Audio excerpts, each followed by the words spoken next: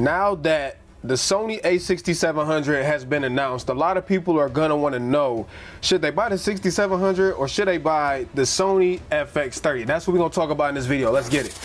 On with the meat potatoes, man. Before we get into this comparison, a few things I want to tell y'all. Number one, I don't freaking script videos, so if I mess up, I just mess up. There's a ton of data to go over, and obviously I'm going to leave some stuff out, and I might misquote some stuff. If I do, just let me know in the comments. With that being said, these are the best of Sony's APS-C offerings. The FX30 is an APS-C video first baby cinema camera. The 6700 is a hybrid photo and video camera with a whole lot of new processing and AI stuff built into it. So we're gonna start first with price. The FX30 is $1,800 by itself. If you get the top handle, then it's $2,200. Now the 6700, again, this is pre-release, so final pricing hasn't been set, but I'm gonna put the pricing on the screen right there. So for sure, the 6700 is the cheaper option. With that extra money, you know, you could get you a little lens, you could go get you a cheeseburger, some coffee, something like that. So just something to think about. It is cheaper. Now that we got that out the way, let's talk about handling, physical characteristics, all that stuff, because it is important. Starting with the 6700, it's obviously a smaller body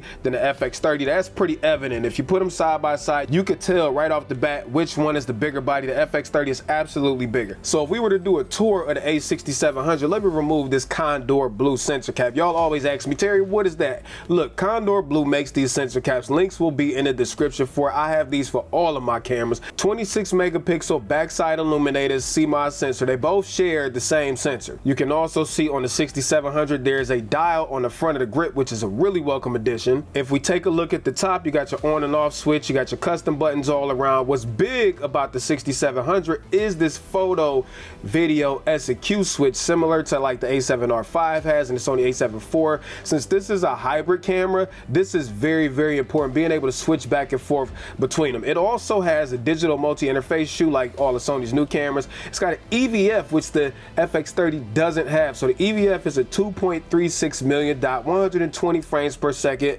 EVF. I would have liked to see a higher resolution, but it is what it is. If we flip the display open, we got a 3-inch 1.03 million dot, and it's not that great. We got the same typical buttons that you get on any other 6000 series camera. If we flip it over, it's got a Z battery, and on the left side we have a single card slot which supports UHS 1, UHS 2. We got a mic jack, a headphone jack, a micro HDMI port, and a USB-C Gen 2 3.2 port, which does support power delivery and up to 10 gigabits per second transfer speed. The body is also dust and weather resistant, and overall it feels like a very, very premium little camera. Now moving over to the FX30, this is obviously a much more robust body. First of all, it is bigger, it feels more substantial. In my opinion, it looks way better. I love the way the FX30 and FX3 look. So on the front, you got the same sensor, the 26 megapixel sensor. You got a front record button. If we look at the front grip, you got a dial on the front grip, but you also have a zoom rocker because it is obviously a video camera. And then you got customizable buttons all over the place. If we flip open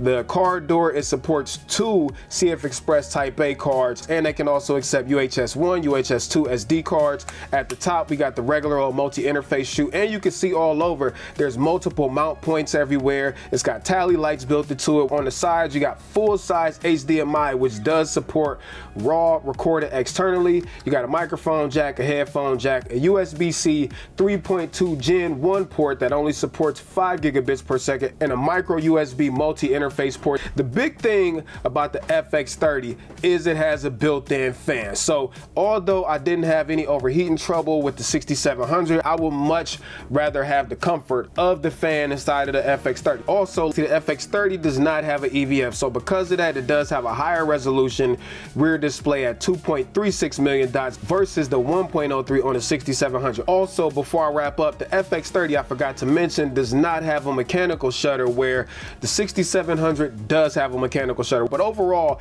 if I had to pick which one was the better camera when it comes to construction, handling, and all that stuff, honestly, the FX30 is just a much more robust camera. It's a pro tool where the 6700 is not so much a pro tool. All right, let's talk about sensor and processor processor, because this is where these cameras are actually very, very similar. They both use the Exmor R 26 megapixel backside illuminated CMOS sensor. They both give you 26 megapixel stills. They both give you 4K oversample from 6K. They both give you 14-bit color when it comes to still images. They both give you 14 plus stops of dynamic range when you use S-Log3. They both have Bion's XR processors in them, but the 6700 does have the AI co-processor out of the Sony ZV-E1 and the Sony A7R5. Now that we got that out the way, let's go ahead and talk about photos, because the 6700 is meant to be a hybrid camera for photography people and video people. The 6700 has some clear advantages for people who are into photography. We already talked about the photo video switch. I'm not saying it's a speed demon, but it can shoot 11 FPS in mechanical or electronic shutter. The FX30 can only do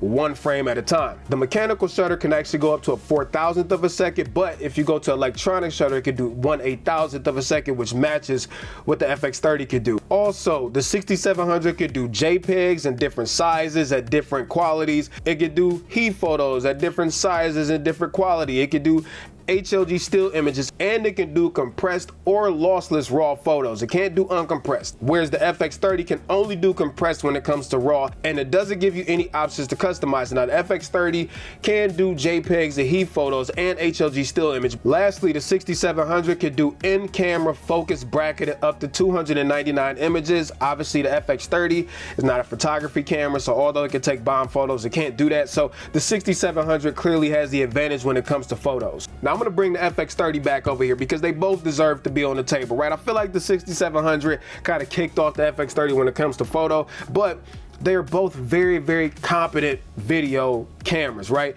They both use the same image chain. They both have the same options. You can do 4K 24, 4K 30, 4K 60, 4K 120, 1080p, 240 frames per second. They both have picture profiles. They both have S-Log3. They both have S-Cinetone. You can upload your LUTs to both of them. They both shoot in 10-bit 422 and H.264, H.265, and intra options and compressed options. And actually, they both support 4-channel, 24-bit, 48 kilohertz audio. So the difference is, and it's a huge difference, and this is where, although they're both fantastic video cameras, the 6700 gets kicked out of here. So not only can it do everything that we talked about with the 6700, it can do 16-bit RAW over HDMI. It adds in things like Cine EI. It's got DCI 4K built into it, true 24p, anamorphic support, and don't forget it's got built-in fans, which is a big deal. Now they both have focus map and breathing compensation and all that stuff, and they both actually support live streaming. So the FX30 could do live streaming up to 4K 15, but the 6700 kicks it up a notch and it can actually do live streaming up to 4K 30.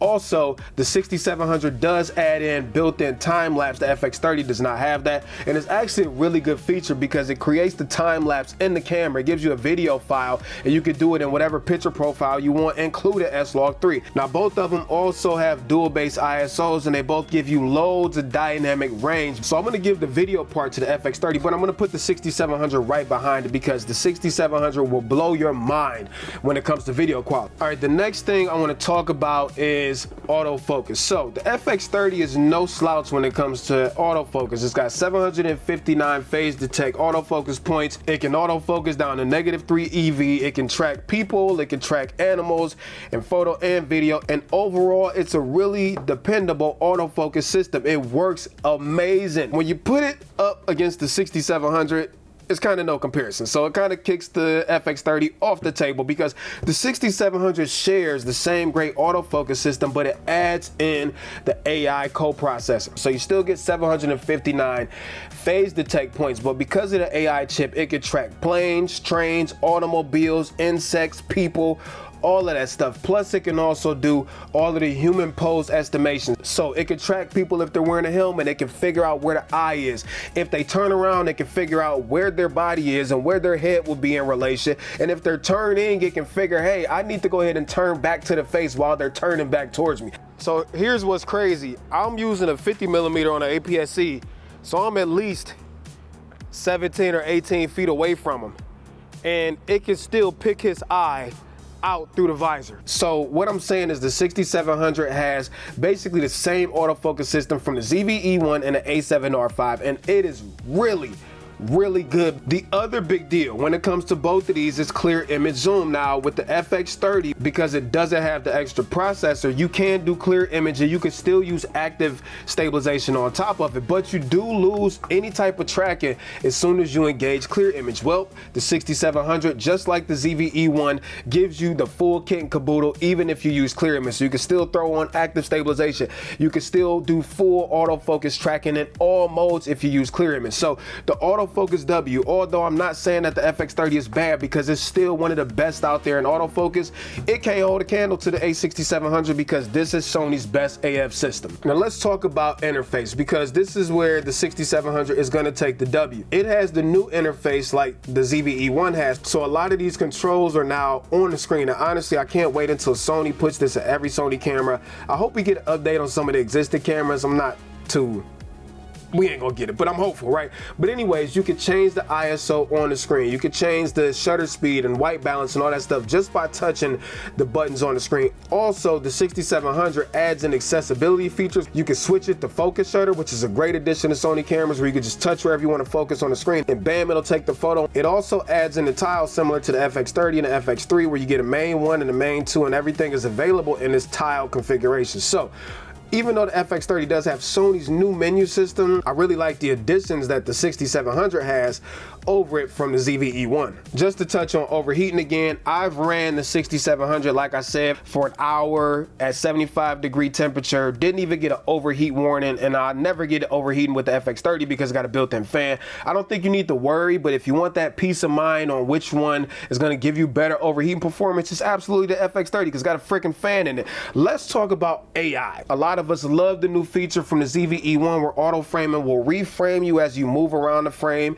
It'll stop the aperture down if more people come into the frame, and as soon as they leave the frame, it'll zoom back in on you and pick a shallower aperture. So it's actually a really clutch feature for content creators. The AI chip also improves on things like metering, auto white balance, autofocus, which we talked about already. So those things, the AI stuff when it comes to autofocus and all that stuff, are really, really game changing. So let's go ahead and bring everything back around full circle. To be honest with you, you can't go wrong with either one, but there is a distinction, and this is what you need to ask yourself. If you care about photography, then obviously the 6700 is the superior option. It gives you more when it comes to photography, more control. It has a mechanical shutter, it's got a photo video switch, and a lot of times you got to make a compromise with the smaller cameras when it comes to photo or video. Well, the 6700 gives you all of the same sauce that the FX30 gives you when it comes to video, but it is lacking some things when it comes to the FX30. The FX30 is a much more robust tool for people who don't really care about taking photos. It is a much more robust body, it's much more industrialized, it's got contact points on it, it's got more buttons on it, it's got a built-in fan, it's got dual card slots, it's got a full-size HDMI port that does support RAW recording.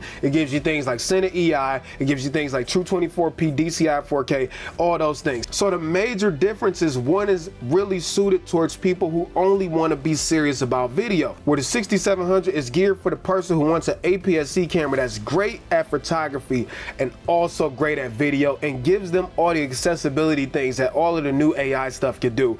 That is where the 6700 wins. So I can't say which is better because in my opinion they serve two totally different purposes. You just got to figure out which one checks the most boxes for you. To be honest with you, that's what it boils down to. Let me know what y'all think down in the comments, what your choice is going to be, and until next time, I'm out of here. Tight shirt, Terry Warfield, piece of chicken grease, y'all. Much love. Peace.